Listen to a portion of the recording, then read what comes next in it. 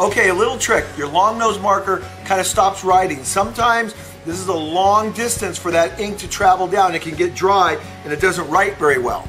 So the trick to fixing that is so simple.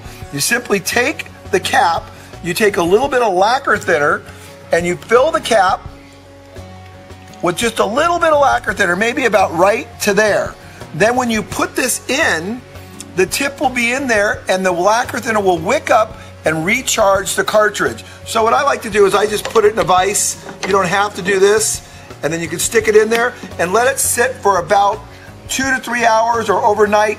All that lacquer thinner will wick up into the cartridge, re-moisten it, and the pen will write great. Now the next day when you come back though, here's what you need to do. Now I already let this one sit for a couple hours before I did it.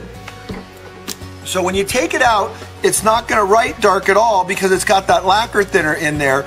And when you do this just a little bit, back and forth, the ink will begin to draw back down, and before long, it will start to get nice and dark, and the long nose marker will begin to write perfectly, but you have to get all that lacquer thinner out of the tip.